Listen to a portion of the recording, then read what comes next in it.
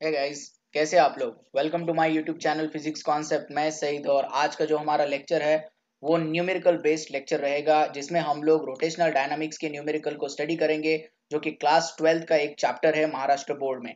Okay, तो आज हम लोग जो डिस्कस करने वाले हैं वो सिर्फ एक्सरसाइज के न्यूमेरिकल डिस्कस करेंगे, राइट। जिसमें हम लोग सिर्फ और सिर्फ जो कि न्यूमेरिकल सॉल्व करने के न्यूमेरिकल है उनके बारे में बात करेंगे, और जो एमसीक्यूज का जो टॉपिक है या फिर एमसीक्यूज जो बाकी रहेंगे उसे हम लोग नेक्स्ट लेक्चर में डिस्कस कर लेंगे।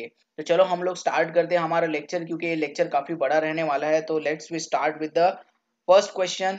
नाउ द पहला क्वेश्चन देखो क्या दे रखा है हम लोगों को। तो पहला क्वेश्चन जो है, जैसे कि मैंने आपको कहा कि इसके पहले जो है ये एमसीक्यूज रहते हैं, तो यहाँ पर 12 नंबर का यहाँ पर हम पहला क्वेश्चन कंसिडर करके चलते हैं। Somehow an ant is stuck to the rim of the bicycle wheel of a diameter 1 meter. While the bicycle is on the central stand, the wheel is set into rotation and it attains the frequency of the 2 revolution per second in 10 seconds with the uniform angular acceleration. Calculate, यहाँ पर देखो क्या calculate करना है। Calculate the number of revolution complete by the and in the 10 second. और second question पूछा है यहाँ पर, time taken by it for the first complete revolution and the last complete revolution, या फिर लास्ट कंप्लीट रिवोल्यूशन के लिए हम लोगों को टाइम निकालना है। देखो क्वेश्चन क्या दे रखा है आप लोगों को। क्वेश्चन आपको बता रहा है यहाँ पर क्या एक जो व्हील है, साइकिल का व्हील है, उसके ऊपर कहीं तो एक छोटी सी एंड है, और वो एंड इस तरह से, ये एक व्हील है सपोज कंसीडर कर लीजिए यहाँ पर, और कहीं तो एक एंड जो है वो स्टक होकर रखी है, यहाँ पर चिपक गई है बेसिकली, और ये जो है इस तरह से इसमें घूम रही है, गोल घूम रही है। तो आपको क्या कैलकुलेट करना है बेसिकली कि ये जो है 10 सेकंड में कितने रिवोल्यूशन को कंप्लीट करती है। इसके अलावा भी आप लोग कैलकुलेट करना है कि ये पहला रिवोल्यूशन कितने टाइम में कंप्लीट करती है, और आपको पूछा है कि लास्ट रिवोल्यूशन के लिए कितना वक्त लगता है। तो चलो हम लोग इसका सोल्यूशन देख लेते हैं यहाँ पर ना। देखिए यहाँ पर मैंने यहाँ पर गिवन लिखा है, ये जो डायमीटर है, डायमीटर दिखाई नहीं दे रहा है पर यहाँ पर डायमीटर है, डायमीटर हम लोगों को दे रखा है 1 मीटर। तो उसके हिसाब से रेडियस जो हो जाएगी आपकी, रेडियस हो जाएगी 0.5 मीटर। ओके, फ्रीक्वेंसी आपको दे रखा है 10 सेकंड में ये 2 फ्रीक्वेंसी यानी 2 हर्ट्ज को अटेंड कर लेता है, तो फ्रीक्वेंसी आपको दे रखा है यहाँ पर 2 हर्ट्ज। नाउ टाइम दे रखा है 10 सेकंड। तो कैलकुलेट क्या क्या करना है आपको, कैलकुलेट करना है रिवोल्यूशन, राइट। टोटल 10 सेकंड में कितने रिवोल्यूशन वो एंड कंप्लीट करती होगी। उसके बाद हम लोग कैलकुलेट करना है कि टाइम, देखो यार टाइम कितना लगता है वो हम लोग कैलकुलेट करना पड़ेगा पहले रिवोल्यूशन के लिए, और फिर आपको पूछा है लास्ट रिवोल्यूशन के लिए। तो देखो यहाँ पर मैंने T9 लिखा है, लेकिन T9 क्यों लिखा है ये आगे चल के आपको पता ही चल जाएगा। तो चलो हम लोग स्टार्ट करते हैं यहाँ पर। तो हम लोगों ने फर्स्ट क्या लिया, काइनेमेटिकल इक्वेशन को यूज कर लिया यहाँ पर। देखो भूलना नहीं आप लोगों को, आपको काइनेमेटिकल इक्वेशन याद रखने हैं, लीनियर काइनेमेटिकल इक्वेशन और angular kinematical equation.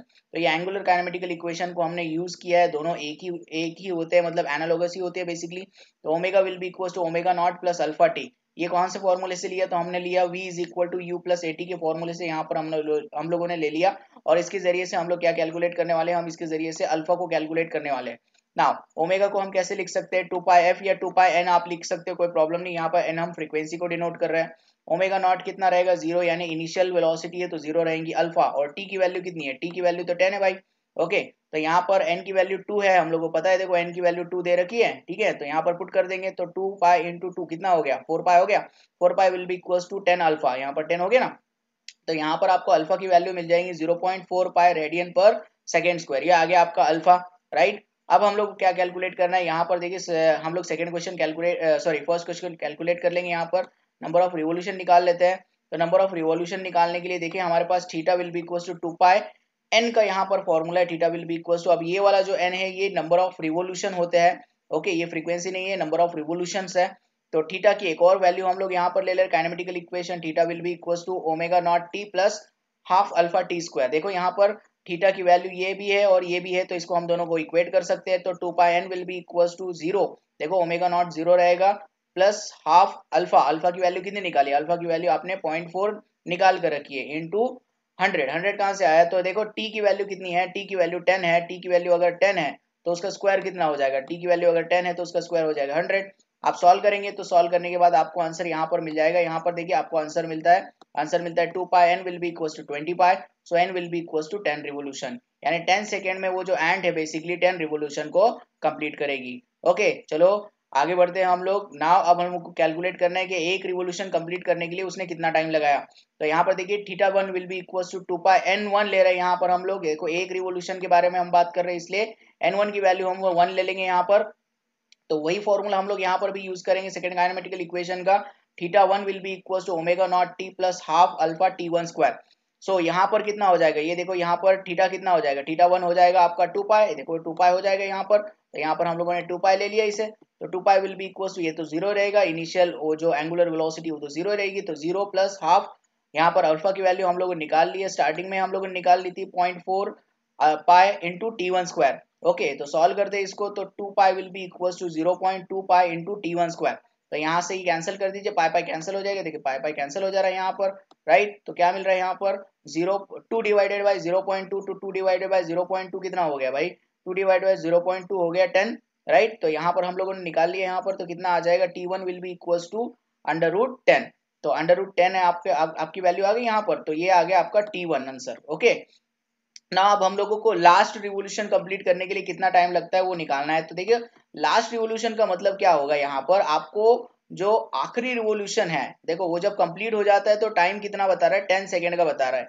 Okay, 10 second का ये टाइम बता रहा है, राइट। लेकिन उसके पहले का जो 9th वाला रिवोल्यूशन रहेगा वो भी हमको कंसिडर करना पड़ेगा, तो मैं क्या करूंगा यहाँ पर T9 निकाल लूंगा, T10 तो हमें दे रखा है, तो हम क्या करेंगे, उन दोनों का डिफरेंस ले लेंगे, तो हमको आसानी से क्या मिल जाएगा, उसका आंसर मिल जाएगा। तो यहाँ पर देखिए सेकंड वाला जो हमारा क्वेश्चन है, ये T9 will be equal to, यहाँ पर θ9 में निकाल लेता हूँ, तो 2 पाई n की वैल्यू अब इस बार क्या लेंगे हम लोग, 9 लेंगे, क्योंकि 9th रिवोल्यूशन के लिए निकाल रहे हैं, तो θ9 will be equal to omega naught T plus half alpha T9 square. सो यहाँ पर देखिए कितना हो जाएगा, ये 2 पाई इंटू 9 कितना 18 हो गया, तो यहाँ पर 18 पाई will be equal to 0 plus half 0.4 pi into T9 square. अब सॉल्व करते हैं इसको, देखो यहाँ पर मैंने 36 लिख दिया, 36 कैसे हुआ, ये देखो 2 जो है ये इधर साइड में चला जाएगा, तो इसका मल्टीप्लाई हो जाएगा, तो 18 पाई इंटू 2 ये हो गया 36 पाई will be equal to 0.4 pi into T9 square. तो आपको कैलकुलेट क्या करना है, बेसिकली T9 कैलकुलेट करना है आपको, तो T9 square will be equal to 36 pi divided by 0.4 पाई आ जाएगा यहाँ पर आपका 90 आंसर आ जाएगा यहाँ पर। तो इसका स्क्वायर रूट ले लेंगे आप, अगर इसका स्क्वायर रूट ले लेंगे तो आपको आंसर यहाँ पर मिल जाएगा, T9 will be equal to 9.485 second. Okay, अब यहाँ पर देखिए आखिरी 10th रिवोल्यूशन, जो आखिरी वाला रिवोल्यूशन है उसको कंप्लीट करने के लिए कितना टाइम लग रहा है, तो हम लोग डिफरेंस निकाल लेंगे, T यानी T10 माइनस T9, इन दोनों का जो डिफरेंस निकालेंगे वो ही रहेगा बेसिकली लास्ट रिवोल्यूशन को कंप्लीट करने के लिए लगने वाला टाइम। तो ये हो गया T10 minus T9 will be equal to T10, तो हमारे पास दिया हुआ है, T10 कितना है हमारे पास 10 दे रखा है। ओके, इसके बाद हम लोगों को अभी हमने T9 निकाल रखा है, यहाँ पर T9 हम लोगों ने कितना निकाला, T9 हमने निकाला 9.485, तो इन दोनों का सब्सट्रैक्शन ले लेते हैं, जब आप सब्सट्रैक्शन ले लेंगे तो अप्रोक्सीमेट आपको इतना आंसर मिल जाएगा।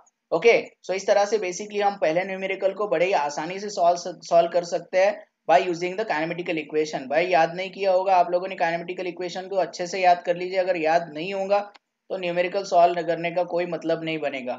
चलो आगे बढ़ते हैं, हमारा दूसरा क्वेश्चन ले लेते हैं यहाँ पर इसका। हाँ तो भाई चलो हम लोग हमारा नेक्स्ट क्वेश्चन ले लेते हैं। क्वेश्चन क्या दे रखा है, देखिए the coefficient of the static friction between the coin and the gramophone disc is 0.5। तो देखिए यहाँ पर एक कॉइन दे रखा है, ग्रामोफोन दिए रखा है, मतलब ग्रामोफोन एक पुराने जमाने का आप म्यूजिक का सिस्टम कंसिडर कर सकते हो, म्यूजिक सिस्टम कंसिडर कर सकते हो। उसकी वो एक तरह का डिस्क की तरह होता है, और उसके ऊपर एक कॉइन रखा हुआ है, और उनके बीच में जो स्टैटिक फ्रिक्शन दे रखा है वो 0.5 है, right. Radius of the disc is 8 centimetre है। Okay, initially the center of the coin is pi centimeter away from the center of the disk. At what minimum frequency will it start slipping from there? By what factor will the answer change if the coin is almost at its rim या फिर at the rim? अब यहाँ पर given है g is equal to pi square की value दे रखी है। Okay, तो देखो क्वेश्चन हम लोग सबसे पहले समझ लेते हैं कि क्वेश्चन क्या है, क्योंकि क्वेश्चन समझना सबसे जरूरी होता है, राइट। अब आपको क्या दे रखा है, एक डिस्क दे रखी है, मतलब ग्रामोफोन दे रखा है। ग्रामोफोन एक तरह के डिस्क की तरह होता है। मान लीजिए ये इसका एक्सिस ऑफ रोटेशन हम कंसिडर करके चलते हैं, और ये ग्रामोफोन की जो रेडियस दे रखी है वो आपको 8 सेंटीमीटर की दे रखी है, लेकिन पाई सेंटीमीटर पर एक कॉइन दे रखा है, यहाँ पर कॉइन दे रखा है पाई सेंटीमीटर पर, और आपसे पूछा जा रहा है basically at what minimum frequency will it start sleeping, यानी कौन से मिनिमम फ्रीक्वेंसी पे ये स्लीप करना स्टार्ट करेगा। इसके बाद आप लोगों को फैक्टर पूछा गया है, तो यहाँ पर आप लोगों को दो फ्रीक्वेंसीज निकालनी है, बेसिकली यहाँ की एक फ्रीक्वेंसी निकालेंगे आप, राइट, और यहाँ की फ्रीक्वेंसी निकालेंगे, और दोनों को कंपेयर कर लेंगे तो आपको आंसर मिल जाएगा। तो चलो हम लोग स्टार्ट करते हैं हमारा सोल्यूशन। देखिए गिवन के हिसाब से अगर हम लोग देखें तो हमारे पास स्टैटिक फ्रिक्शन दे रखा है 0.5 का, हम लोगों के पास जी की वैल्यू दे रखी है पाई स्क्वायर, आप लोग कैलकुलेट क्या करना है, यहाँ पर ये मिनिमम फ्रीक्वेंसी है N1 और ये सेकेंड फ्रीक्वेंसी रहेगी N2। तो यहाँ पर देखो मैंने डायग्राम ड्रॉ कर रखी है आप लोगों के लिए। तो ये देखो यहाँ पर ये कॉइन है, राइट, और ये यहाँ से यहाँ तक का डिस्टेंस कितना है 5 सेंटीमीटर है और पूरा डिस्टेंस कितना है 8 सेंटीमीटर का है। अब देखिए सेंटीमीटर में है तो हम लोग को क्या करना पड़ेगा, कन्वर्जन करना पड़ेगा। तो R1 जिसको मैं यहाँ पर R1 कंसीडर कर रहा हूँ, इसको मैं देखो ये छोटे वाले रेडियस को मैं R1 कंसीडर कर रहा हूँ और बड़े वाले रेडियस को R2 कंसीडर कर रहे हैं। तो यहाँ पर R1 कितना हो गया, पाई सेंटीमीटर हो गया। तो पाई को हम लोग यानी सेंटीमीटर को अगर कन्वर्जन करना है तो देखो ये तो आपको आना चाहिए 10⁻⁻² से हम लोग इसको मल्टीप्लाई कर देंगे तो पाई इंटू 10⁻⁻² मीटर में कन्वर्जन हो जाएगा यहाँ पर। सिमिलरली हम मैं R2 से इसको क्या कर लूंगा, R2 भी निकाल लूंगा तो 8 centimetre will be equal to 8 into 10⁻² metre हो जाएगा। नाउ अब यहाँ पर कंडीशन को ध्यान देते हैं, कंडीशन पे ध्यान देते हैं। देखिए यहाँ पर ये जब गोल घूमेगा बेसिकली, तो गोल घूमने के लिए सेंट्रीपिटल फोर्स की जरूरत होगी। और सेंट्रीपिटल फोर्स बेशक यहाँ पर कौन प्रोवाइड कर रहा है, यहाँ पर फ्रिक्शनल फोर्स आपको क्या प्रोवाइड कर रहा है, सेंट्रीपिटल फोर्स को प्रोवाइड कर रहा है। तो वही कंडीशन को हम लोग यूज कर लेंगे, राइट, डायग्राम के हिसाब से और हमारी कंडीशन के हिसाब से हम जाते हैं। Centripetal force will be equal to frictional force, यहाँ पर हम लोगों ने ले लिया। तो यहाँ पर देखिए frictional force sorry centripetal force का फॉर्मूला क्या होता है, mr ओमेगा स्क्वायर होता है। तो यहाँ पर हम लोग पहली फ्रीक्वेंसी निकाल रहे हैं इसलिए मैं यहाँ पर R1 ले रहा हूँ, राइट। नहीं, यहाँ का हम लोग यहाँ की फ्रीक्वेंसी इसकी पहले हम लोग फ्रीक्वेंसी निकाल रहे हैं इसकी, ठीक है। तो यहाँ पर हम लोग लिया mr1 omega 1 square is equal to mu N. देखिए ये हमारा स्टैटिक फ्रिक्शन का फॉर्मूला है म्यू एन, जिसमें एन जो है एक नॉर्मल रिएक्शन है।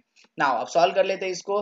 तो यहाँ पर mr1 square omega 1 square is equal to mu mg। देखो n की वैल्यू जो है ये mg हम लोग यहाँ पर लिखी है, तो mg तो mm कैंसिल हो जाएगा यहाँ से। Omega 1 square will be equal to mu G upon r1।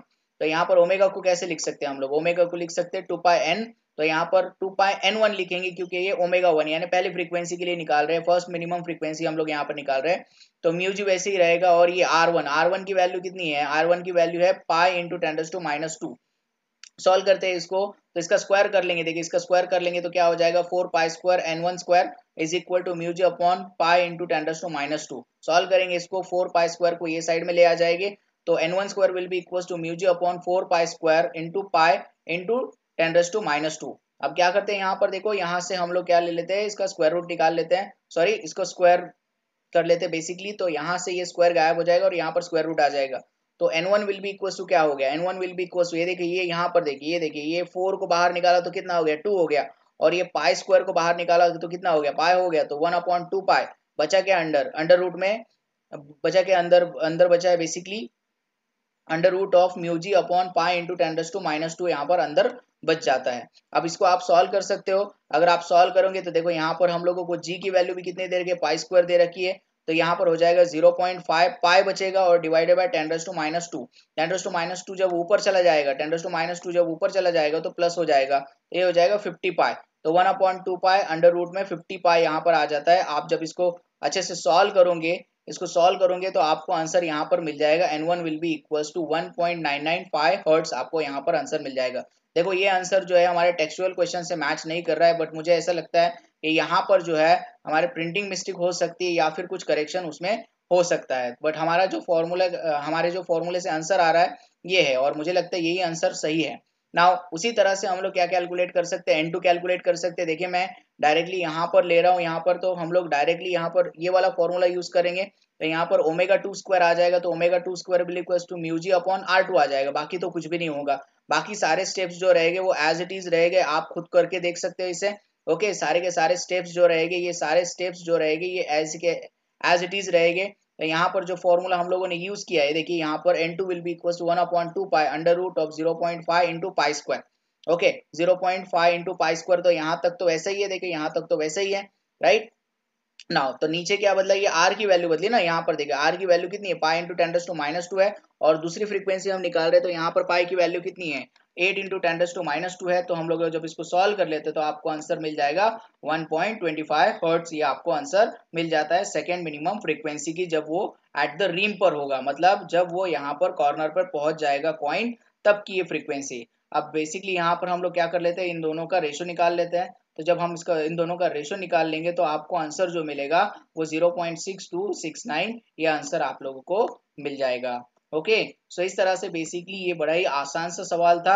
आप लोगों को पूछा गया था कि एक डिस्क है यानी ग्रामोफोन है, उसके अंदर एक सेंटर में हम लोगों ने, सेंटर मीन्स एक पाई डिस्टेंस पे हमने कॉइन रखा है, तो आपको दो मिनिमम फ्रीक्वेंसी निकालनी थी। तो हम लोगों ने बहुत ही सिंपल तरीके से सेंट्रीपिटल फोर्स और फ्रिक्शनल फोर्स को कंबाइन करके बहुत ही आसानी से इस क्वेश्चन को हम लोगों ने सॉल्व कर लिया। I hope you understand that. Let's we move to the next question. सो अगला क्वेश्चन जो है हमारा, देखिए अगला क्वेश्चन क्या है। A part of the racing track, a part of the racing track is to be designed for the curvature of the 72 meter. We are not recommended that we are not recommended the vehicle to drive the faster than 216 kilometer per hour. With what angle should the road to be lifted, right? By what height will its outer edge to be? Okay, with respect to the inner edge if the track width is nothing but the 10 meter. Okay तो अब ये basically आपको समझ में आ जाना चाहिए कि banking of road का क्वेश्चन आपको दे रखा है, राइट। जो रेडियस ऑफ कर्वेचर है, मतलब यहाँ पर देखिए कुछ रेसिंग ट्रैक आपको इस तरह से दे रखा है, ये इस तरह से मान लेते हैं, ये इस तरह से हम लोग कंसिडर करेंगे कि ये जो है बेसिकली ये हाइट है और इस तरह से हम लोगों ने इसको इतना इतना इंक्लाइन करके रखा है। ओके, और यहाँ से जो है ये विड्थ रहेगी, देखो ये यहाँ से यहाँ तक जो है ये रेडियस ऑफ कर्वेचर रहेगा, यानी इसका रेडियस रहेगा। ओके, और ये जो रहेगी ये विड्थ रहेगी। विड्थ को हम लोग डी से डिनोट कर देते हैं, यहाँ पर डी से हम लोग डिनोट कर रहे हैं यहाँ पर। ओके, और ये रहेगी हाइट। तो आपको सवाल क्या पूछा जा रहा है यहाँ पर, विथ व्हाट एंगल, यानी आपको क्या पूछा जा रहा है, ये एंगल जो दिखाई दे रहा है आपको, ये एंगल कितना होना चाहिए। और उसी के साथ साथ आपको पूछा जा रहा है ये हाइट जो रहेगी, ये हाइट से जो हमने इसको लिफ्ट किया है तो ये कितनी हाइट यहाँ पर होनी चाहिए। इस तरह से दो सवाल हम लोगों को यहाँ पे सॉल्व करने हैं। तो चलो हम लोग देख लेते हैं इसका आंसर क्या है।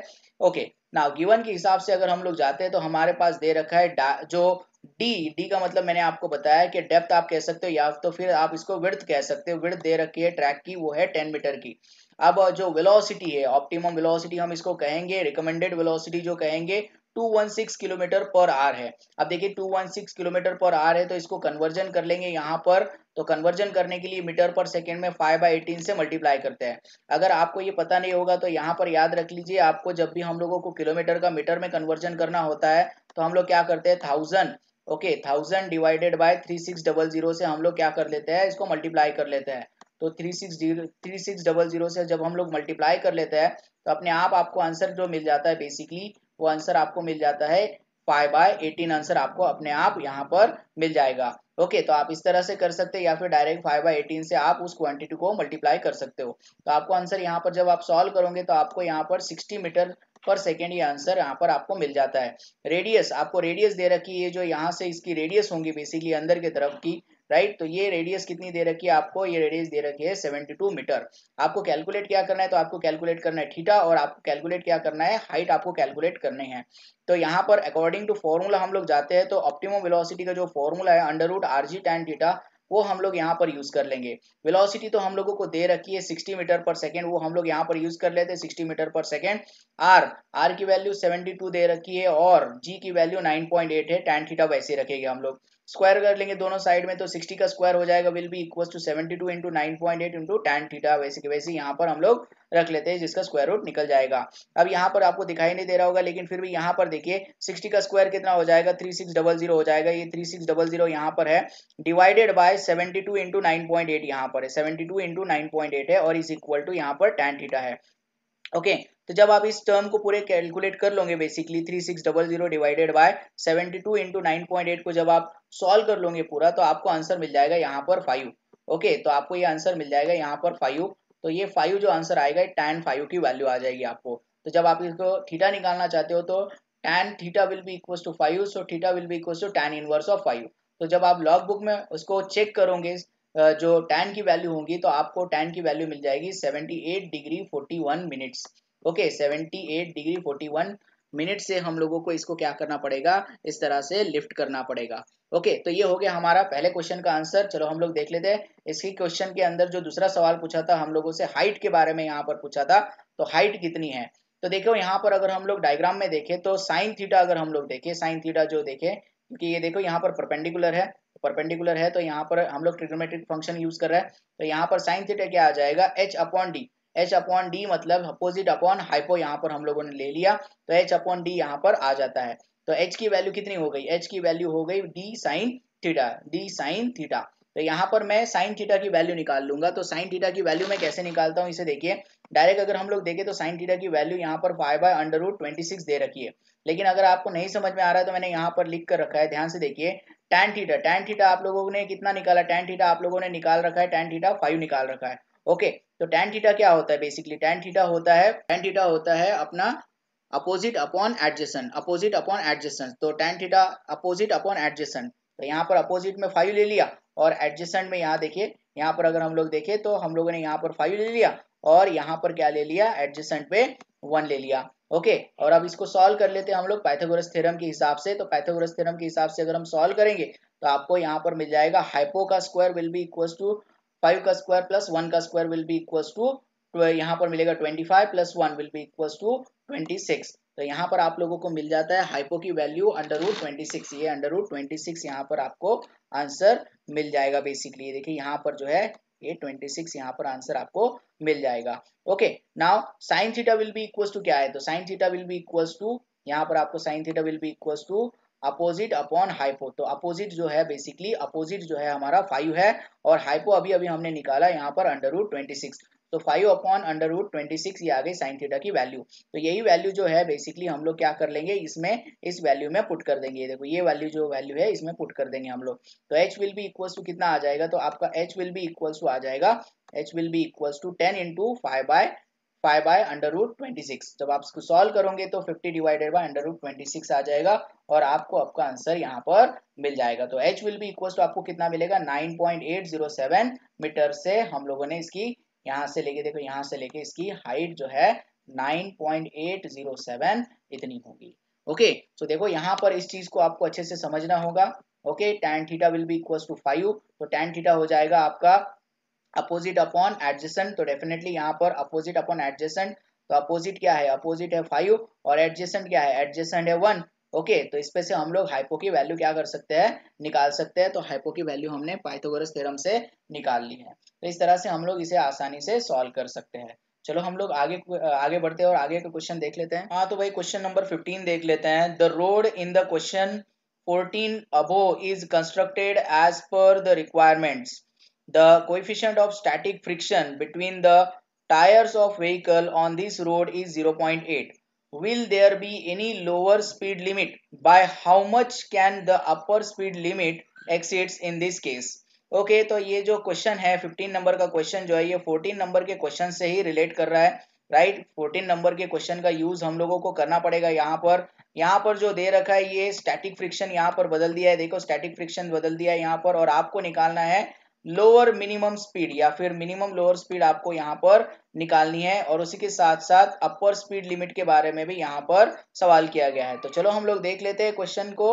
ओके, नाउ गिवन के हिसाब से अगर हम जाते हैं तो देखो यहाँ पर 0.8 स्टैटिक फ्रिक्शन दे रखा है और ये r जो है 72 मीटर है। ये हमने क्वेश्चन नंबर 14 से ले रखा है, याद रखिए। क्वेश्चन नंबर 14 में हम लोगों को जो रेडियस दे रखी थी कर्वेचर वो 72 मीटर की दे रखी है। उसी तरह से क्वेश्चन नंबर 14 में हम लोगों को क्या दे रखा है, tan थीटा की वैल्यू कितनी दे रखी है, 5 दे रखी है। अब आप लोगों को v मिनिमम की वैल्यू यहाँ पर निकालना है। तो v मिनिमम का फॉर्मूला अगर आप लोगों ने देखा होगा हमारे टेक्स्ट बुक में इसका फॉर्मूला ऑलरेडी गिवन है। तो v मिनिमम का फॉर्मूला है v minimum will be equals to √rg into bracket tan theta minus mu upon 1 plus mu tan theta.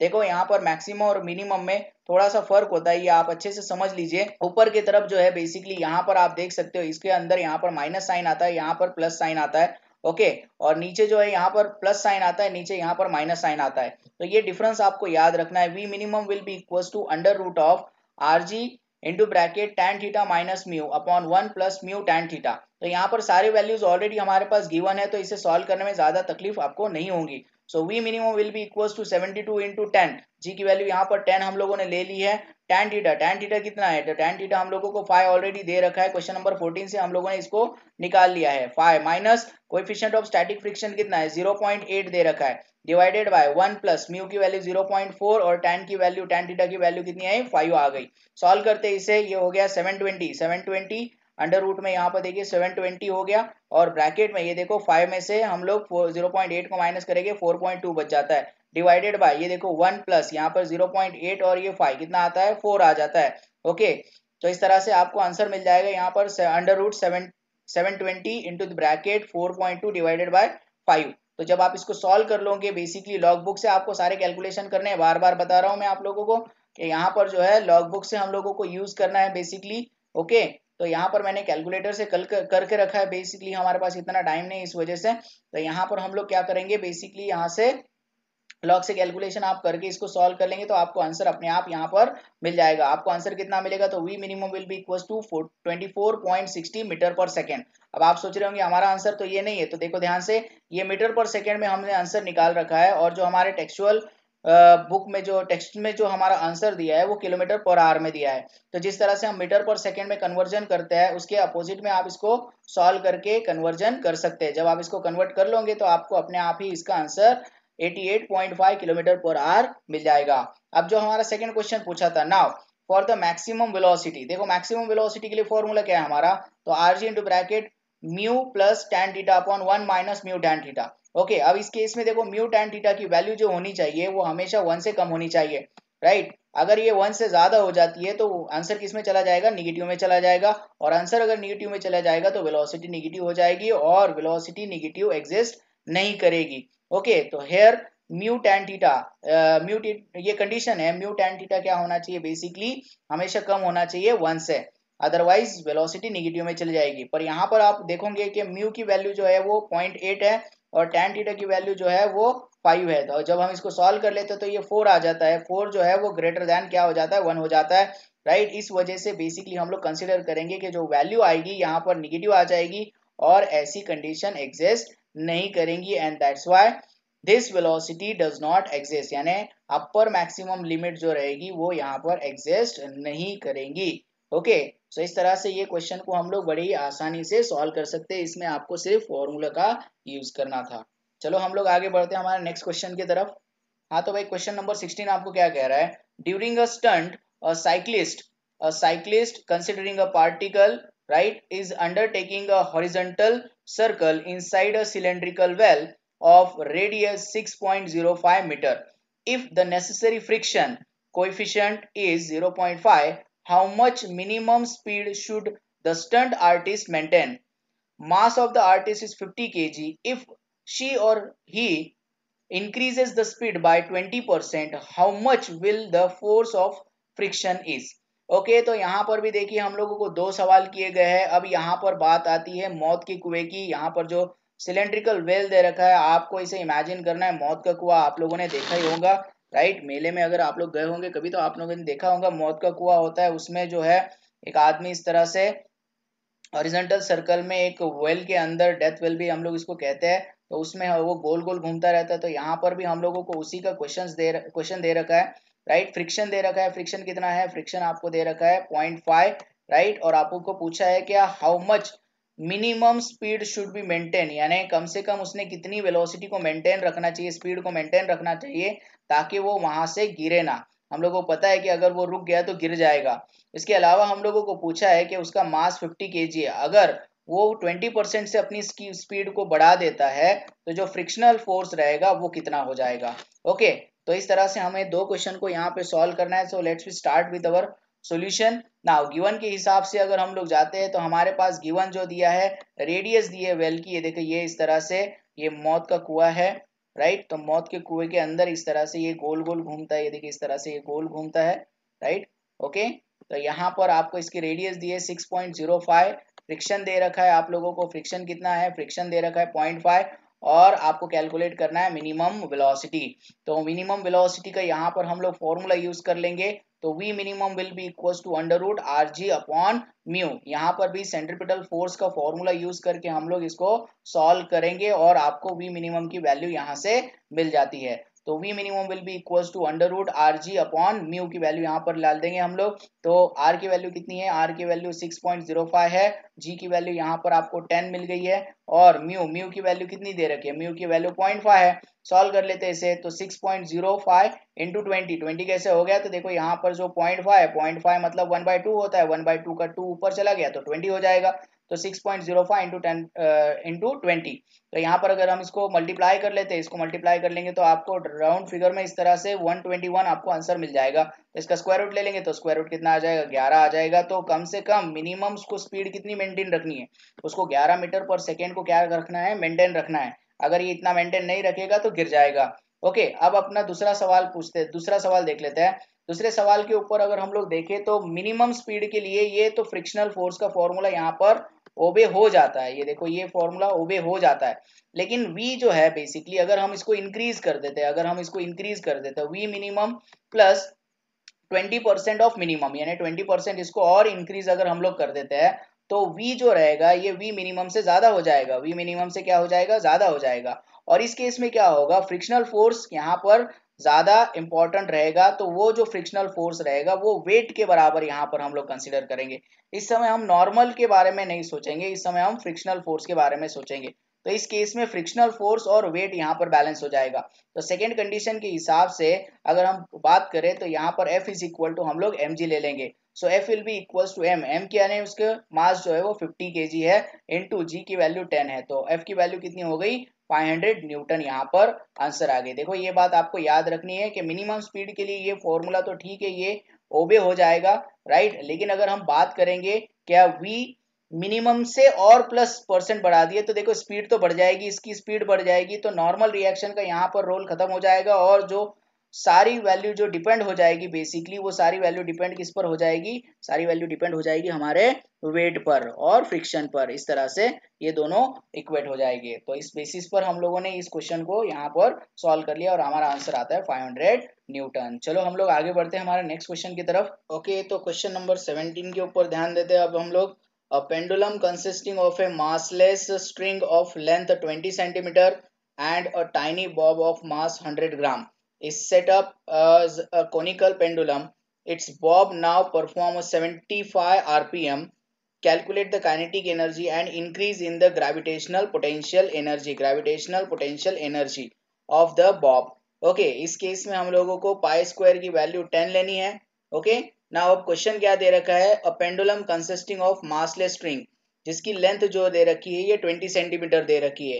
A Bob of 100 gram, Bob है उसका मास जो दे रखा है 100 ग्राम दिया है, और वो कोनिकल पेंडुलम है basically. It's Bob now perform 75 RPM, okay, revolution per minute, right. ये क्या करता है, एग्जीक्यूट करता है। तो उसकी काइनेटिक एनर्जी और पोटेंशियल एनर्जी के बारे में हम लोगों को यहाँ पर निकालना है इसका आंसर। तो चलो हम लोग देख लेते हैं इसका आंसर। नाउ अब गिवन के हिसाब से अगर हम जाते हैं तो गिवन के हिसाब से जो लेंथ दे रखी है इसकी 20 सेंटीमीटर दे रखी है, और यहाँ पर हम इसको एसआई यूनिट में कन्वर्ट कर लेंगे मीटर में। तो सेंटीमीटर का कन्वर्जन करते वक्त इंटू 10⁻² से हम लोग इसको मल्टीप्लाई कर लेंगे। और उसी के साथ साथ यहाँ पर मास दे रखा है 100 ग्राम, तो 100 divided by 1000 kg will be equal to 0.1 kg यहाँ पर हो जाएगा मास। एन की वैल्यू फ्रीक्वेंसी दे रखी है 75 आरपीएम। ओके, तो 75 डिवाइडेड बाय 60 आरपीएस, ये हो जाएगा इसका कन्वर्जन आरपीएस में। नाउ अगर हम इसको सॉल्व करें तो आपका आंसर आ जाएगा 1.25 हर्ट्ज। आपको कैलकुलेट क्या करना है, तो आपको कैलकुलेट करना है काइनेटिक एनर्जी और आपको कैलकुलेट करना है पोटेंशियल एनर्जी। ये देखिए यहाँ पर हम लोग डायग्राम को एक बार समझ लेते हैं। ये देखिए इस तरह से ये डायग्राम है हमारी, ओके। और यहाँ पर ये बॉब है, ये इसका लेंथ है, यहाँ तक इसकी लेंथ है। ओके, जब ये रिवॉल्व करना स्टार्ट करेगा तो बेसिकली इसकी हाइट जो रहेगी, ये हाइट यहाँ से इतनी हो जाएगी। तो ये हाइट भी हम लोगों को देखना है बेसिकली, तो इस तरह से हम इसको कैलकुलेट कर लेंगे। Okay, now speed of the Bob, तो स्पीड ऑफ द बॉब जैसे कि बैंकिंग ऑफ रोड का फॉर्मूला होता है, वही फॉर्मूले के हिसाब से हम इसको सॉल्व कर लेंगे, क्योंकि ये भी हॉरिजॉन्टल कर्व इस तरह से रिवॉल्व कर रही है, इसलिए हम लोग वो फॉर्मूला यहाँ पर यूज कर सकते हैं। तो v will be equal to √rg tan theta. तो v स्क्वायर कितना हो जाएगा, तो v स्क्वायर हो जाएगा हमारा rg tan थीटा। तो यहाँ पर v स्क्वायर की वैल्यू कितनी हो जाएगी, rg tan थीटा, वो हम लोग काइनेमेटिकल इक्वेशन में यहाँ पर यूज कर सकते, सॉरी काइनेटिक एनर्जी में हम लोग इसको यूज कर सकते हैं। तो काइनेटिक एनर्जी का फॉर्मूला हाफ mv स्क्वायर होता है, तो हाफ m, वैसे ये rg tan थीटा यहाँ पर आ गया। ओके, नाउ अगर हम लोग बात करें यहाँ पर फ्रीक्वेंसी की, सो f will be equals to 1/2 pi √g/L cos theta. देखो यहाँ पर कोनिकल पेंडुलम की अगर टाइम पीरियड की बात करेंगे तो टाइम पीरियड का फॉर्मूला क्या होता है, टाइम पीरियड का फॉर्मूला होता है t is equal to 2 pi √L cos theta upon g होता है। तो यहाँ पर मैं फ्रीक्वेंसी निकाल रहा हूँ, मतलब टाइम पीरियड का जो रहता है वो इनवर्स रहता है। तो इस हिसाब से 1/2 पाई अंडर रूट जी अपॉन एल कॉस थीटा, ये जो ऊपर का इक्वेशन, इसको इक्वेशन नंबर 1 हम लोग कंसिडर कर रहे हैं, इक्वेशन नंबर 1 है ये। ओके, नाउ अब आगे बढ़ते हैं, हम लोग स्क्वायर कर दिए यहाँ पर हम लोगों ने दोनों साइड में, तो ये हो गया F square will be equal to 1/4 pi square into ji upon L cos theta. तो यहाँ से एल कॉस थीटा ये साइड में ले लेते हैं, तो L cos theta will be equal to ji upon 4 pi square F square. Now L cos theta will be equal to pi square, क्यों पाई स्क्वायर, क्योंकि जी की वैल्यू जो है वो पाई स्क्वायर आपको दे रखी है, upon 4 pi square into F square. Solve करेंगे इसको, यहाँ से पाई स्क्वायर कैंसिल हो जाएंगे, तो L cos theta will be equal to 1 upon F की वैल्यू हम लोगों के पास है, एफ की वैल्यू हम लोगों के पास 1.25 है, तो 1.25 उसका ब्रैकेट स्क्वायर कर लेंगे। इसको सॉल्व करेंगे तो एल की वैल्यू जो आ जाएगी बेसिकली 0.16 आ जाती है। तो कॉस थीटा निकालना है हम लोगों को, कॉस थीटा निकालना है, तो कॉस थीटा कितना हो गया, कॉस थीटा हो गया 0.16 डिवाइडेड बाय एल, तो 0.16 डिवाइडेड बाय 0.20। ओके, ये जो हो गई लेंथ हो गई, देखो लेंथ कितनी दे 20 सेंटीमीटर दे रखी है, 20 सेंटीमीटर ही मतलब कितना होता है हमारा 20 इंटू 10⁻⁻2 मतलब 0.2 हो जाएगा। तो 0.2 से हम लोग डिवाइड कर लेते, तो यहाँ पर आपको आंसर मिल जाएगा 0.80। ओके, तो ये आगे आपकी कॉस थीटा की वैल्यू यहाँ पर आपके पास आ जाती है ना। अब इस इक्वेशन को ध्यान से आपको ध्यान रखना है, बेसिकली काइनेटिक एनर्जी का जो फॉर्मूला यहाँ पर, इसको ध्यान में रखना है आपको, आगे हम लोगों को यूज होगा। इसको हम लोग कंटिन्यू कर रहे हैं यहाँ पर आगे ना, फ्रॉम इक्वेशन ए या फ्रॉम इक्वेशन 1 आप कंसिडर कर सकते हैं इसे, फ्रॉम इक्वेशन 1 हम लोग कंसिडर कर सकते हैं इसको। तो हमारा इक्वेशन 1 जो है, ये देखिए हमारा इक्वेशन 1 जो है, ये हमारा इक्वेशन 1 यहाँ पर है। ओके, तो इक्वेशन 1 के पास हम लोग वापस आ रहे हैं बेसिकली। सो फ्रॉम इक्वेशन 1 हम लोग क्या कह सकते हैं, ई will be equal to half M R G tan theta. So E is equal to half M, are की वैल्यू क्या ले सकते हैं हम लोग, एल साइन थीटा ले सकते हैं। तो एल साइन थीटा हम लोगों ने ऊपर यहाँ पर निकाल के रखा है, देखो एल साइन थीटा हम लोग यहाँ से इसको ले सकते हैं, ये देखिए यहाँ पर हम लोगों ने निकाल लिया है इसको, एल साइन थीटा कैसे निकाला यहाँ पर, तो देखो यहाँ पर ये थीटा रहेगा। ओके, यहाँ पर ये देखिए ये जो है 90 डिग्री हो गई, ये थीटा हो गया। तो थीटा क्या होता है, साइन थीटा क्या होता है, साइन थीटा होता है अपोजिट और हाइपो, तो अपोजिट अपॉन हाइपो, तो इसके हिसाब से हम लोग आर की वैल्यू निकाल सकते हैं। तो आर की वैल्यू कितनी आ जाएगी, एल साइन थीटा आ जाएगी। तो यहाँ से हमने एल साइन थीटा ये वैल्यू निकाल ली है आर के बदले, तो यहाँ पर हम लोगों ने वो वैल्यू पुट कर दी है इंटू जी और टैन थीटा, यहाँ पर ये टैन थीटा यहाँ पर लिखा हुआ है। Now E is equal to half 0.1 into L, L की वैल्यू कितनी है 0.2 इंटू 0.6। अब ये जो 0.6 वैल्यू आई है, ये साइन थीटा की वैल्यू 0.6 है, इंटू 10 इंटू 0.6 डिवाइडेड बाई 0.8। अब ये जो वैल्यूज आती है, ये वैल्यूज कैसे आई है मैं आपको बताता हूँ। देखिए यहाँ पर आप लोगों को कॉस थीटा की वैल्यू कितनी दे रखी है, कॉस थीटा की वैल्यू आपको दे रखी है 0.8। तो कॉस थीटा क्या होता है, एडजेसेंट अपॉन हाइपो होता है, एडजेसेंट अपॉन हाइपो होता है। तो यहाँ पर अगर एडजेसेंट देखा जाए तो एडजेसेंट कितनी वैल्यू है, एडजेसेंट की 0.8 है, और हाइपो की वैल्यू कितनी है, यहाँ पर हाइपो की वैल्यू आ जाती है आपकी 1 आ जाती है। तो आप यहाँ पर पाइथागोरस थ्योरम को यूज कर सकते हैं, और पाइथागोरस थ्योरम को यूज करके आप क्या कैलकुलेट कर सकते हैं, ये साइन थीटा कैलकुलेट कर सकते हैं। तो यहाँ पर मैंने वैसे किया था कि हाइपो का स्क्वायर इज इक्वल टू 0.8 का square plus sine square theta. जब हम इसको सॉल्व करते तो हमें आंसर मिलता है sine square theta is equal to 0.36। तो 0.36 मतलब कितना हुआ, 0.36 हो गया, इसका स्क्वायर रूट अगर हम लोग निकाल लेते हैं तो ये कितना आ जाएगा, 0.6 आ जाएगा। तो इसके हिसाब से साइन थीटा की वैल्यू कितनी आ गई, 0.6 आ गई, इंटू जी की वैल्यू 10 और टैन थीटा क्या आएगा, टैन थीटा आएगा आपका अपोजिट अपॉन एडजेसेंट। तो अपोजिट कितना निकाला, 0.6 निकाला हमने, साइन थीटा की वैल्यू 0.6 निकाला, और एडजेसेंट कितना है 0.8 है। जब आप इसको सॉल्व कर लोगे तो आपको आंसर कितना मिल जाएगा, यहाँ पर E is equal to 0.045 joule आपको यहाँ पर आंसर मिल जाएगा। ओके, ना उसी तरह से हम लोग पोटेंशियल एनर्जी को निकाल सकते हैं। तो पोटेंशियल एनर्जी को निकालने के लिए देखिए चेंज इन पोटेंशियल एनर्जी, अब चेंज इन पोटेंशियल एनर्जी क्यों हो रही है, देखो यहाँ पर अगर हम लोग बात करें तो इनिशियली जो पेंडुलम रहेगा वो यहाँ पर रहेगा, तो इस केस में पोटेंशियल एनर्जी 0 रहेगी। लेकिन जब ये यहाँ से जब ये रिवॉल्व करने लगेगा तो इसकी हाइट बदल जाएगी, इसलिए यहाँ की जो पोटेंशियल एनर्जी हो जाएगी वो mgh हो जाएगी। तो इसलिए हम लोगों ने यहाँ पर, हाँ, तो basically change in potential energy will be equals to potential energy 2 minus potential energy 1, so mgh minus 0। अब h को हम लोग कैसे निकाल सकते हैं, देखिए h को अगर हम लोग बात करें तो h हम कैसे निकाल सकते हैं, यहाँ पर अगर हम लोग देखें तो देखिए ये टोटल लेंथ जो है ये कैपिटल L है। ओके, इसके बाद ये जो पॉइंट आ जाएगा यानी जो बॉब आ जाएगा पर्टिकुलर हाइट पर आ जाएगा, तो ये h निकालना है हम लोगों को। तो टोटल L में से हम लोग क्या करेंगे, ये वैल्यू को माइनस कर देंगे, इतनी वैल्यू को, और ये वैल्यू कितनी आएगी, ये वैल्यू बेसिकली क्या आ जाएगी आपकी, ये वैल्यू आ जाएगी, ये देखिए एडजेसेंट और हाइपो, इसका मतलब कॉस थीटा के हिसाब से अगर हम लोग निकालते हैं तो ये वैल्यू आ जाएगी आपकी एल कॉस थीटा। ओके, तो ये वैल्यू आ जाएगी एल कॉस थीटा। इसका मतलब ये है कि एल में से, ये टोटल एल में से, ये टोटल एल में से हम लोग एल कॉस थीटा को अगर माइनस करेंगे, ये एल कॉस थीटा है, देखो ये वाली साइड जो है आपकी एल कॉस थीटा है, तो इसमें से अगर आप माइनस करेंगे तो आपको आंसर मिल जाएगा। Okay, so L minus L cos theta, तो इसमें से एल हम लोग कॉमन निकाल लेते हैं, तो M G L into bracket 1 minus cos theta. तो यहाँ पर एम की वैल्यू 0.1, राइट, 0.1 कीजिए यहाँ पर, उसके बाद जी की वैल्यू 10 इंटू एल की वैल्यू यहाँ पर कितनी है, एल की वैल्यू 0.2 है, into bracket 1 minus cos theta. Cos theta की वैल्यू देखो, कॉस थीटा की वैल्यू कितनी है, 0.8 है, यहाँ पर ये रह गया है बेसिकली, तो 0.8 आपको कंसिडर करना है यहाँ पर, 0.8 यहाँ पर आप लोगों को याद रखना है, 0.8 आप यहाँ पर कंसिडर कर सकते हैं। ठीक है, तो 0.8 आ जाएगा, तो 1 माइनस 0.8 कितना बचेगा यहाँ पर, 0.2 बच जाएगा, तो 0.2 इंटू 0.2 यहाँ पर हो जाएगा 0.04 जूल। तो इस तरह से बेसिकली हम लोग इस क्वेश्चन को भी सॉल्व कर सकते हैं। तो चलो हम लोग आगे बढ़ते हैं हमारे नेक्स्ट क्वेश्चन की तरफ। तो चलो क्वेश्चन नंबर 18 की बात हम लोग कर लेते हैं। मोटरसाइक्लिस्ट एज अ पार्टिकल हम लोग को कंसिडर करना is undergoing a vertical circle inside a sphere of death. The speed of the motorcycle varies from the 6 meter per second and 10 meter per second. Okay, now calculate the diameter of sphere of death. Now, how much minimum value are possible for this two speed? Okay, minimum values हम लोगों को calculate करनी है इनकी।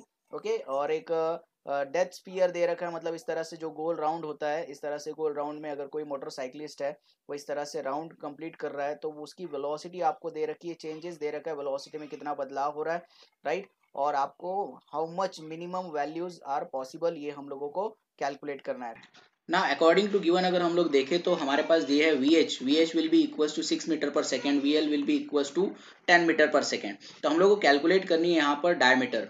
देखिए यहाँ पर आपको VH जो है velocity at the highest point दे रखी है, और VL जो है वेलोसिटी एट लोएस्ट पॉइंट दे रखी है। ओके, ये वेरी हो रही है, मतलब 6 से यहाँ पर 10 इसकी स्पीड इस तरह से बढ़ते जा रही है। हम लोग को पता है कि लोएस्ट पॉइंट जो होगा, लोएस्ट पॉइंट पे वेलोसिटी ज्यादा होगी, तो ये बहुत ही आसान से हम लोग इसको सॉल्व कर सकते हैं according to conservation of energy का यूज करके।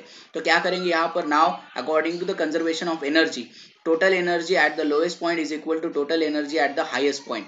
टोटल एनर्जी में क्या आता है, तो kinetic energy plus potential energy at lowest point is equal to kinetic energy plus potential energy at the lowest point. Okay, sorry, यहाँ पर highest point, this will be highest point and this will be lowest point. ठीक है, तो highest point और lowest point की kinetic energy और potential energy को हमने इक्वेट कर लिया।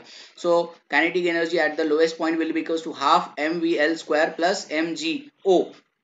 देखिए यहाँ पर kinetic energy at lowest point की अगर हम बात करें तो हाफ mv स्क्वायर आ जाएगा, तो ये लोएस्ट पॉइंट के इसलिए यहाँ पर L यहाँ पर लिखा है, प्लस mgo, मतलब जीरो यहाँ पर हम लोग ले रहे हैं क्योंकि लोएस्ट पॉइंट पर जो पोटेंशियल एनर्जी रहेगी, देखो पोटेंशियल एनर्जी रहेगी यानी H, तो यहाँ पर जीरो रहेगा, इस वजह से आप कंसिडर कर सकते हो कि यहाँ पर जो है इसकी पोटेंशियल एनर्जी भी कितनी हो जाएगी, जीरो हो जाएगी, is equal to half mvh square plus mgh। Okay, mgh, h मतलब हाइट है, लेकिन यहाँ पर हाइट जो है बेसिकली ये यहाँ से लेकर यहाँ तक आप लोगों को हाइट कंसीडर करना पड़ेगी। तो ये जो टोटल हाइट रहेगी, ये टोटल हाइट h रहेगी। तो ये हाइट किसकी कितने बराबर रहेगी, तो देखो अगर ये r है, ओके, अगर ये रेडियस है, ये r है और ये r है, तो टोटल रेडियस हो जाएगी 2r, सॉरी टोटल हाइट हो जाएगी 2r यहाँ पर। तो अकॉर्डिंग टू दैट गिवन हमारे हम लोग देख लेते हैं यहाँ पर half mvl square is equal to half m, okay, half m into the bracket vh square plus 4gr। देखो यहाँ पर 4gr हो गया, तो कैसे 4gr हो गया मैं आपको एक्सप्लेन करता हूँ। देखिए यहाँ पर हम लोग अगर बात करें कि mgh की, तो mgh, h जो है बेसिकली h जो है ये 2r है। ओके, h जो है ये 2r है, और उसी के साथ हम लोगों ने हाफ बाहर निकाला, तो यहाँ पर अंदर 2 से भी मल्टीप्लाई कर दिया है, तो इस वजह से यहाँ पर इक्वेशन क्या बन जाएगा आपका, vh स्क्वायर प्लस 4gr यहाँ पर हो जाएगा। तो VL स्क्वायर, देखो यहाँ से हाफ कैंसिल हो जाएगा, m कैंसिल हो जाएगा, क्या बचेगा, VL square will be equals to VH square plus 4r into जी। अब यहाँ पर हम लोग क्या कंसिडर कर सकते हैं, देखो यहाँ पर VL मतलब लोएस्ट पॉइंट की वेलोसिटी कितनी है, 10 मीटर पर सेकेंड है यहाँ पर, तो 10 का स्क्वायर कर लेंगे, 6 का स्क्वायर कर लेंगे, और देखो यहाँ पर हम कैसे लिख सकते हैं, R मतलब क्या होता है basically, R will be equals to, R की अगर हम लोग बात करें तो ये d/2 हो जाता है, मतलब यहाँ पर अगर हम लोग कंसिडर करें तो हम लोग यहाँ पर क्या लिख सकते हैं, 2 आर के बदले हम लोग लिख सकते हैं यहाँ पर डी, तो मैंने यहाँ पर 2r के बदले डी लिखा है, याद रखिए 2r के बदले मैंने यहाँ पर डी लिखा है, तो 2d इंटू 10 हो गया, जी की वैल्यू हम लोगों ने यहाँ पे 10 ले ली है। तो 100 इज इक्वल 100 माइनस 36, ये देखो 6 का जो स्क्वायर रहेगा 36 जो कि इधर आके माइनस हो जाएगा, is equal to 20d। Okay, ये 2 और ये 10 हो गया 20d। तो आप लोगों को d निकालना है, डायमीटर निकालना है, तो diameter will be equal to 64 divided by 20। सो इस तरह से बेसिकली बड़े आसानी से सॉल्व हो जाता है, आपका आंसर आ जाता है 3.2 मीटर। ओके, सो चलो हम लोग आगे का क्वेश्चन डिस्कस कर लेते हैं। What is that next question? Okay, तो जो हमारा आगे का क्वेश्चन है, नेक्स्ट क्वेश्चन जो है, अ metallic ring of mass 1 kg has a moment of inertia 1 kg metre square when rotating about one of its diameter. Okay, diameter के across जो है उसका मोमेंट ऑफ इनर्शिया दे रखा है। It is molten and then remoulded into the thin uniform disc of the same radius. Now how much will it moment of inertia B? Okay, when rotated about his own axis। देखो क्या दे रखा है आपको, एक ring दे रखी है, एक ring दे रखी है जिसका मास जो है 1 kg का है। Okay, and the moment of inertia 1 kg metre square, 1 kg metre square कब का? अबाउट इट्स डायमीटर का, अबाउट इट्स डायमीटर का दे रखा है। ओके, अब इसको क्या किया, इसको मोल्टन किया, इसको पिघला दिया है, इसको पिघला कर क्या किया, एक यूनिफॉर्म डिस्क बना दिया है, एक यूनिफॉर्म डिस्क बना दिया जिसकी रेडियस सेम है। ओके, इसको डिस्क बना दिया, देखो यहाँ से इसको हम लोग कंसिडर करेंगे, इसको हमने डिस्क बना दिया है। ओके, सेम रेडियस है इसकी, हमने इसको डिस्क बना दिया है। So how much will its moment of inertia about it own axis, यानी इसके moment of inertia about its axis हम लोग निकालने वाले, सेंटर से मोमेंट ऑफ इनर्शिया निकालने वाले। ये बहुत ही आसान क्वेश्चन है। देखिए हम लोग अगर गिवन के हिसाब से देखें, moment of inertia of ring कितना दे रखा है, sorry mass of ring, sorry यहाँ पर मास ऑफ रिंग हम कंसीडर करें, मास ऑफ रिंग कितना दे रखा है, 1 kg दे रखा है। अब moment of inertia about its diameter, ये रिंग का है, 1 kg मीटर स्क्वायर दे रखा है। ओके, 1 kg मीटर स्क्वायर दे रखा है यहाँ पर।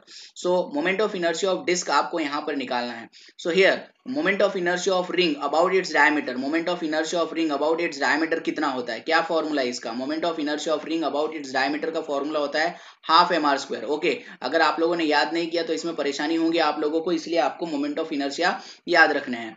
तो ये अबाउट इट्स डायमीटर जो होता है, ये होता है हाफ mr स्क्वायर होता है, जो कि आपको वैल्यू दे रखी है 1 kg मीटर स्क्वायर की।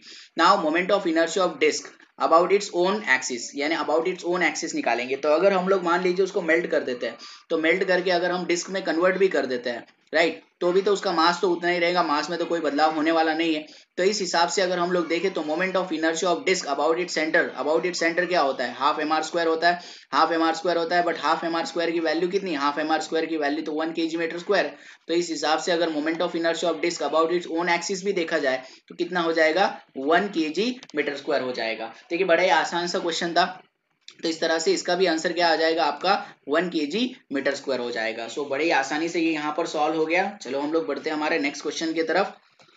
Okay, now a big dumbbell is separated. Now we can say that a big dumbbell is prepared by using a uniform rod of mass 60 gram and length 20 centimeter. Two identical solid sphere of mass 50 gram and radius of 10 centimeter. Each are at the two ends of the rod. Calculate the moment of inertia of the dumbbell when rotated about its axis, passing through its center and perpendicular to its length. Now अभी आपको dumbbells दे रखा है जिसके length जो है, basically जिसकी length जो है 20 सेंटीमीटर की लेंथ है, और जो रॉड है, बेसिकली रॉड की लेंथ बोल रहे हैं यहाँ पर, रॉड की लेंथ जो है 20 सेंटीमीटर है, और जो रॉड का वजन है वो 60 ग्राम का है। इसमें दो आइडेंटिकल जो है मास अटैच कर रखे हैं, दो आइडेंटिकल मास अटैच कर रखे हैं, हर एक का वजन जो है 50 ग्राम है, और जो रेडियस है बेसिकली 10 सेंटीमीटर है। तो हम लोगों को मोमेंट ऑफ इनर्शिया निकालना है उस डंबल का about its axis perpendicular to its length. तो चलो हम लोग इसकी अच्छी ना क्वेश्चन नंबर 20 में जो गिवन है, गिवन के हिसाब से देखें तो मास ऑफ रॉड जो है 60 ग्राम का है, रॉड की लेंथ जो है वो 20 सेंटीमीटर की है। ओके, और जो मास ऑफ स्फीयर दे रखा है, देखिए मास ऑफ स्फीयर दे रखा है वो 50 ग्राम दे रखा है ईच। रेडियस ऑफ स्फीयर जो है 10 सेंटीमीटर की है। तो हमें moment of inertia of system निकालना है। देखिए moment of inertia of system निकालने के लिए अब यहाँ पर moment of inertia of this rod, ये जो नीचे का रॉड आपको दिखाई दे रहा है, इसका आपको मोमेंट ऑफ इनर्शिया निकालना पड़ेगा about its centre and perpendicular to its length. Okay, तो ये मोमेंट ऑफ इनर्शिया जो हो जाएगा ये हो जाएगा ml²/12। इसके अलावा अगर हम लोग बात करें तो यहाँ पर ये जो एक्सिस है, ये एक्सिस भी यहाँ पर हम लोग कंसिडर करेंगे, तो यहाँ पर पैरेलल एक्सिस थ्योरम भी यूज हो जाएगा और इन स्फीयर का मोमेंट ऑफ इनर्शिया निकालने के लिए हम लोगों को पैरेलल एक्सिस थ्योरम का यूज करना पड़ेगा। यहाँ पर जो ए जो लेंथ आपको दे रखी है, ये जो टोटल लेंथ रहेंगी, ये इन दोनों के बीच का डिस्टेंस रहेगा। This is nothing but the r+l/2। Okay, so r+l/2 ये a की वैल्यू रहेगी यहाँ पर। तो चलो हम लोग इसको सॉल्व कर लेते हैं। तो moment of inertia of total system अगर हम लोग बात करें तो moment of inertia of rod about its centre perpendicular to its length, यहाँ पर लेंगे moment of inertia of sphere and moment of inertia of second sphere। okay, so according to the formula the ml²/2 ये जो आ गया हमारा formula आ गया। इसके बाद यहाँ पर हम लोगों ने पैरेलल एक्सिस थ्योरम का यूज कर लिया पहले वाले स्फीयर के लिए। देखो यहाँ पर मोमेंट ऑफ इनर्शिया निकालना है हम लोगों को यहाँ का, तो ये मोमेंट ऑफ इनर्शिया हम लोगों को लेना पड़ेगा, यहाँ पर पैरेलल एक्सिस थ्योरम का यूज करना पड़ेगा। तो according to parallel axis theorem यहाँ पर IC + MS a²। ओके, यानी इन दोनों के बीच का डिस्टेंस जो है ये स्मॉल a है, मैंने आपको बताया यहाँ पर स्मॉल a है, तो इन दोनों के बीच का डिस्टेंस स्मॉल a² ले लिया। प्लस सिमिलरली इस सेकेंड स्फीयर के लिए भी हम वैसे ही कंसीडर करेंगे, तो IC + MS a² आ जाएगा यहाँ पर। तो ml²/12 प्लस यहाँ पर IC + IC 2IC हो जाएगा और MS a² + MS a² twice MS a² हो जाएगा। वैल्यू पुट कर लेते हैं यहाँ पर। तो ml²/12 वैसे रखा है यहाँ पर, 2 यहाँ पर से कॉमन निकलेगा, 2 यहाँ पर से कॉमन निकलेगा, अंदर क्या बचता है IC moment of inertia of the sphere about its diameter या फिर अबाउट इट्स सेंटर कितना होता है 2/5 mr² होता है। देखो मैंने आपको बार बार बताया कि आपको मोमेंट ऑफ इनर्शिया यहाँ पर याद रहना चाहिए, plus MS a²। Okay, values put कर देते हैं। तो मास ऑफ द रॉड कितना है, मास ऑफ द रॉड है 60, length of the rod 20 centimetre है, उसका स्क्वायर हो जाएगा 400 divided by 12 plus 2 into the bracket 2/5 m। Mass of sphere है यहाँ पर, मास ऑफ स्फीयर आपको लेना है, mass of sphere 50 gram into जो रेडियस है, रेडियस कितनी है 10 सेंटीमीटर, हर एक की रेडियस कितनी दे रखी है 10 सेंटीमीटर, तो 10 सेंटीमीटर का स्क्वायर कितना हो जाएगा 100 plus ms that is nothing but the mass of the sphere 50 into a की वैल्यू कितनी आ गई, a की वैल्यू आ जाएगी 20। कैसे 20 आ गई, तो देखो यहाँ पर अगर हम लोग बात करें तो r कितना है, r 10 है, करेक्ट, r 10 है, और टोटल लेंथ की जो टोटल लेंथ है रॉड की वो कितनी है 20, तो 20 डिवाइडेड बाय 2 कितना हो जाएगा 10, यानी 10 + 10 कितना हो जाएगा 20 हो जाएगा। इस हिसाब से हम लोगों ने यहाँ पर 20 ले लिया है, तो 20 सेंटीमीटर के स्क्वायर कर लेंगे तो यहाँ पर आ जाएगा 400। अब जब आप इसको पूरे न्यूमेरिकल वैल्यू को अच्छे से सॉल्व करोगे तो आपको आंसर मिलेगा यहाँ पर सिस्टम का 46000 यानी 46,000 ग्राम सेंटीमीटर स्क्वायर, ये आपको यहाँ पर आंसर मिलेगा। हमारे टेक्स्ट बुक में जो आंसर दे रखा है, देखिए हमारे टेक्स्ट बुक में ये आंसर दे रखा है, तो ये आंसर रॉन्ग है। बेसिकली हम लोगों ने जो आंसर निकाला है वो राइट आंसर है, तो जब नेक्स्ट पब्लिकेशन आएगा शायद वहां पर आप लोगों को इसका सही आंसर देखने को मिल सकता है। ओके, तो ये जो है हमारा आंसर बिल्कुल करेक्ट है। बेसिकली टेक्स्ट बुक में थोड़ा सा करेक्शन की जरूरत है, तो वो करेक्ट होके आगे आ जाएगा। तो चलो हम लोग बढ़ते हैं हमारे नेक्स्ट क्वेश्चन की तरफ। नाउ नेक्स्ट क्वेश्चन क्या है हमारा, अ flywheel used to prepare earthenware pots, okay, is set into rotation at the 100 rpm. It is in the form of the disc, of mass 10 kg and radius 0.4 meter. A lump of clay to be taken equivalent to the particle, उसको भी particle consider करना है। मास उसका दे रखा है आप लोगों को 1.6 kg का, falls on it and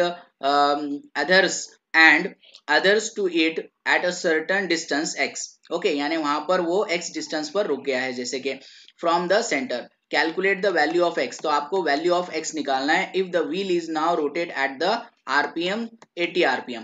तो यहाँ पर बहुत ही देखिए, यहाँ पर अगर हम लोग बात करें तो हम लोगों को एक इमेजिन करना है, आप लोगों को इस तरह से एक डिस्क दे रखा है और इस डिस्क का जो मास है वो कितना केजी का है, मास डिस्क का जो मास दे रखा है वो 10 kg का डिस्क का मास दे रखा है, और यहाँ पर एक लंप ऑफ क्ले या फिर एक छोटा सा जो है कीचड़ का, या फिर आप कंसिडर कर सकते क्ले जो है इस तरह से यहाँ पर स्टिक हो गया है। तो आपको कैलकुलेट करना है, बेसिकली क्या कैलकुलेट करना है कि वो जो डिस्टेंस है, जितने डिस्टेंस पर जो लंप गिरा हुआ है तो वो डिस्टेंस कितना होगा। तो चलो इसको हम लोग प्रॉपरली समझ लेते हैं। तो जैसे कि गिवन के हिसाब से जाते हैं, तो शुरुआत में जो उसका आरपीएम होता है यानी जो फ्रीक्वेंसी होती है वो 100 आरपीएम होती है। बाद में लंप गिरने के बाद जो क्ले होता है, क्ले गिरने के बाद उसकी फ्रीक्वेंसी डेफिनेटली कम हो जाएगी according to the principle of conservation of angular momentum. Mass of the disc कितना दे रखा है, मास ऑफ द डिस्क दे रखा है 10 kg। उसके बाद मास ऑफ द जो क्ले गिरा है उसके ऊपर, वो क्ले कितना है, कितना क्या मास है उसका 1.6 kg उतना मास है। नाउ सपोज हम लोग ऐसा मान लेते हैं कि इसके ऊपर कोई एक्सटर्नल टॉर्क एक्ट नहीं हो रहा है, तो टॉर्क अगर एक्ट नहीं हो रहा है तो according to the conservation of angular momentum हम यहाँ पर यूज कर सकते हैं। So according to the conservation of angular momentum क्या होगा, L1 will be equals to L2, यानी final angular momentum will be equals to initial angular momentum, ये कंजर्व हो रहा है यहाँ पर। तो I1 omega 1 will be equals to I2 omega 2। Okay, so I1 omega 1 को कैसे लिख सकते हैं, 2 पाई N1 लिख सकते हैं। I2 ओमेगा 2 को कैसे लिख सकते हैं, 2 पाई N2, हम लोग इस तरह से इसे लिख सकते हैं। Now moment of inertia of disc about it centre, moment of inertia of disc about it centre क्या होता है, mr² bye 2 into N1 is equal to, यहां पर देखिए, यहां पर आप लोगों को पैरेलल एक्सिस थ्योरम का यूज करना पड़ेगा सेकेंड मोमेंट ऑफ इनर्शिया के लिए, क्योंकि यहां पर वो क्ले है। देखिए यहां पर अगर वो क्ले है तो इसका मतलब ये है कि ये एक अदर एक्सिस हो गई और आपको मोमेंट ऑफ इनर्शिया निकालना है अबाउट दिस एक्सिस। तो इस हिसाब से आ जाएगा IC प्लस mh² h जो है इन दोनों के बीच का डिस्टेंस रहेगा इंटू N2। वैल्यूज पुट कर देंगे आप लोग, mr² अपॉन 2 इंटू N1 कितना दे रखा है, N1 आपको दे रखा है 100 RPM is equal to IC mr² bye 2 disc का moment of inertia about it centre plus mh² into N2। Okay, solve करेंगे, इसको सॉल्व करेंगे तो आपको मिल जाएगा 50 mr² is equal two into bracket mr² bye 2 plus mh² into 80। देखो N2 जो है वो 80 दे रखा है। सो 50 mr² will be equal to 80 mr²। हम इसको सॉल्व कर लेते हैं, देखो मल्टीप्लाई कर लेते हैं, 80 mr² divided by 2 plus 80 mh²। Now solve करते हैं इसको, तो 50 mr² will be equals to 40 mr²। देखो यहाँ पर हम लोग डिवाइड कर देते हैं इसको, तो 40 mr² हो जाएगा यहाँ पर, और ये यहाँ पर बचता है सिर्फ 80 mh²। ओके, नाउ 5 mr², क्या किया मैंने यहाँ पर, देखिए क्या किया मैंने यहाँ पर 10 से डिवाइड कर दिया है, तो ये हो गया 5 mr² will be equals to 4 mr² plus 8 mh²। Okay, now यहाँ पर अगर हम लोग बात करें क्या mr², तो यहाँ पर हम लोग कंसिडर कर रहे हैं mr²। So is equal to mr² कैसे आया, तो mr² देखिए 5 mr² है 4 mr², तो 4 mr² अगर इधर चला जाएगा तो माइनस हो जाएगा, तो 5 mr² में से 4 mr² बचा तो कितना बचा, तो सिर्फ mr² यहाँ पर बचता है इज इक्वल टू 8 mh²। तो आपको कैलकुलेट क्या करना है, h कैलकुलेट करना है, दोनों के बीच का डिस्टेंस जिसको हम लोग x कंसीडर कर सकते हैं, तो x भी आप इसको बोल सकते हो, तो x या फिर h² will be equal to mr² divided by 8। तो m mass of the disc कितना है, mass of the disc will be equal to 10 kg into, okay, इसकी जो रेडियस है, रेडियस कितनी 0.4 आपको दे रखी है, इसका स्क्वायर काउंट लेंगे हम लोग। तो सॉल्व करेंगे इसको, तो सॉल्व करने के बाद आपको आ जाएगा आंसर 1/8। तो h² will be equal to 1/8, आप ऐसे लिख सकते हैं, या फिर h इज इक्वल टू आप लिख सकते हैं 1/√8, या फिर आप लोग इस तरह से लिख सकते हैं h will be equal to 2, या तो फिर h आप इस तरह से लिख सकते हैं 1/2√2 मीटर। तो इस तरह से बेसिकली ये आंसर आपको आसानी से मिल जाता है। देखिए बड़े आसानी से हमने कंजर्वेशन ऑफ एंगुलर मोमेंटम का यूज करके इसको सॉल्व कर लिया है। चलो हम आगे बढ़ते हैं हमारे नेक्स्ट क्वेश्चन की तरफ। ओके, नाउ ये जो हमारा नेक्स्ट क्वेश्चन है, starting from the rest an object roles along N incline, okay, incline that rises by 3 in every 5 along it.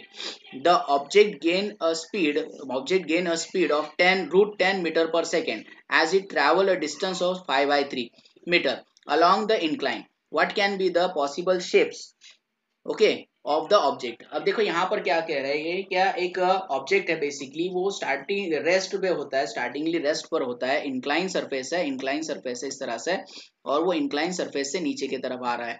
तो वो जो ऑब्जेक्ट नीचे की तरफ आ रहा है, बेसिकली हम लोगों को बताना है कि वो ऑब्जेक्ट क्या है, मतलब क्या वो ऑब्जेक्ट स्फीयर है, सिलेंडर है, रिंग है, डिस्क है, क्या है, वो हम लोगों को यहाँ पर बताना है। तो देखिए गिवन के हिसाब से अगर हम लोग जाते हैं तो हमारे पास दे रखा है कि 10 जो है उसकी वैल्यू वेलोसिटी दे रखी है √10 मीटर पर सेकेंड। टोटल डिस्टेंस ट्रैवल कितना डिस्टेंस ट्रैवल करता है, वो 5/3 इतना डिस्टेंस क्या करता है, वो ट्रैवल करता है। तो ये टोटल इंक्लाइन सरफेस जो आपको दिखाई दे रहा है, ये इतना डिस्टेंस यहाँ पे ट्रैवल करता है। नाउ यहाँ पर अगर हम बात करें h की, तो h जो होता है L sin थीटा होता है, ये भी आपको याद रख लेना है। बेसिकली देखिए सामने वाली साइड जो है अपोजिट साइड, और ये हाइपो है, तो इस हिसाब से आप इसको लिख सकते हैं, तो h will be equals to L sin theta हो जाएगा। ओके, क्योंकि यहाँ पर ये परपेंडिकुलर है ना, तो परपेंडिकुलर है तो ट्रिग्नोमेट्री का आप फंक्शन यहाँ पर यूज कर सकते हैं। Now velocity of the rolling body, देखो जनरलाइज फॉर्मूला जो है वेलोसिटी ऑफ रोलिंग बॉडी का ये होता है v is equal to under root 2gh upon 1 plus के square upon are square. Okay, तो वी स्क्वायर कितना हो गया, वी स्क्वायर कितना हो गया, ये स्क्वायर रूट यहाँ से निकल जाएगा, तो स्क्वायर रूट निकल गया तो क्या बचता है 2gh अपॉन 1 प्लस के स्क्वायर अपॉन आर स्क्वायर। तो यहाँ पर we square will be equals to twice ji H. Okay, तो ट्वाइस जी एच के बदले देखो एच के बदले हम लोग क्या पुट करेंगे, यहाँ पर एल साइन थीटा है, दिखाई नहीं दे रहा है लेकिन फिर भी यहाँ पर जो वैल्यू है ये जो है ये एल साइन थीटा है। प्लीज ट्राई टू अंडरस्टैंड, ये एल साइन थीटा यहाँ पर है।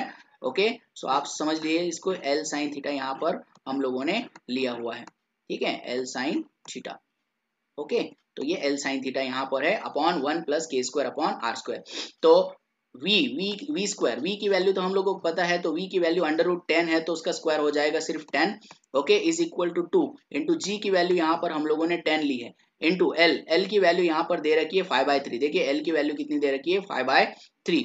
ओके, एल की वैल्यू 5/3 और साइन थीटा जो है, देखो साइन थीटा जो है, साइन थीटा किस तरह से मिल जाएगा आपको, sine theta is nothing but the opposite upon hypo. Opposite upon hypo हम लोग यहाँ पर इसको ले सकते हैं, तो अपोजिट अपॉन हाइपो कितना आ जाएगा, अपोजिट कितना है 3 और ये आ जाएगा आपका 5। ओके, तो sine theta will be equal to 3/5 यहाँ पर आपको मिल जाता है। तो इस हिसाब से 1 प्लस 3/5 डिवाइडेड बाई 1 प्लस के square upon are square. So 1 plus के स्क्वायर अपॉन आर स्क्वायर को ये साइड में ले लेंगे, इज इक्वल टू इस पूरे टर्म को सॉल्व करेंगे तो 20 डिवाइडेड बाय क्या आ जाएगा, 20 डिवाइडेड बाय 10 आ जाएगा, मतलब 2/1 आ जाएगा। मतलब 1 प्लस के square upon are square will be equal to कितना हो गया 2 हो गया। ओके, तो के स्क्वायर अपॉन आर स्क्वायर कितना हो जाएगा, देखो 1 इधर चला जाएगा तो 2 माइनस 1 कितना बचेगा, यहाँ पर 1 बचेगा, यानी के square is equal to are square यहाँ पर बच जाता है। अगर के square is equal to are square यहाँ पर बच जाता है, इसका मतलब क्या है कि के स्क्वायर इज इक्वल टू अगर आर स्क्वायर बन जाता है तो ये तो कंडीशन हो गई हमारे रिंग की, राइट। तो ये जो कंडीशन हो गई ये रिंग की, इसका मतलब जो रोल डाउन नीचे होके आ रहा है बेसिकली, तो वो क्या है, एक तरह का रिंग है, तो हम इसको क्या कंसीडर कर सकते हैं, रिंग कंसीडर कर सकते हैं। और इस तरह से आप इसको रिंग भी कंसीडर कर सकते हैं या हॉलो सिलेंडर भी कंसीडर कर सकते हैं। तो इस तरह से बेसिकली हम लोग क्या कर सकते हैं, इसको आसानी से सॉल्व कर सकते हैं। देखिए प्रॉब्लम जो है, प्रॉब्लम यहाँ पर आपको आ सकती है कि साइन थीटा की वैल्यू जो है ये 3/5 कैसे आती है। तो देखो यहाँ से ध्यान दो, अगर हम लोग क्वेश्चन में देखें कि तो क्वेश्चन में क्या कह रहा है, ये क्वेश्चन में कह रहा है कि अगर ये पाथ से अगर इंक्लाइन पे बढ़ता है, पाथ से अगर इंक्लाइन पे बढ़ता है बेसिकली, ये देखिए पाथ से अगर इंक्लाइन पे बढ़ता है तो जो हाइट रहेगी बेसिकली वो 3 से राइज हो जाएगी। इसका मतलब ये है कि अगर ये 5 से यहाँ पर बढ़ रहा है, 5 से यहाँ पर बढ़ रहा है तो 3 से ये साइड से बढ़ रहा है, मतलब ये हो गया आपका अपोजिट, ये हो गया आपका अपोजिट और ये हो गया आपका हाइपो। तो इस हिसाब से अगर हम लोग साइन थीटा की वैल्यू देखें तो साइन थीटा की वैल्यू कितनी आ जाएगी, साइन थीटा की वैल्यू आ जाएगी अपोजिट अपॉन हाइपो। तो अपोजिट कितना है, अपोजिट जो है वो 3 है और जो हाइपो है बेसिकली वो हाइपो कितना है 5 है। तो इस हिसाब से जो साइन थीटा की वैल्यू आ जाएगी वो 3/5 आ जाएगी और वही साइन थीटा की वैल्यू हम लोगों ने यहाँ पर पुट कर दिया और पुट करके हमने यहाँ पर सॉल्व कर लिया। सो इस तरह से बेसिकली यहाँ पर हम लोगों ने 22 क्वेश्चंस, यानी 22 तो नहीं लेकिन 12 से लेकर तो 22 तक हम लोगों ने ये क्वेश्चन यहाँ पर सॉल्व कर लिए हैं। सो आई होप आपको समझ में आया होगा। अगर आपको ये समझ में आया होगा तो please like my video, subscribe my channel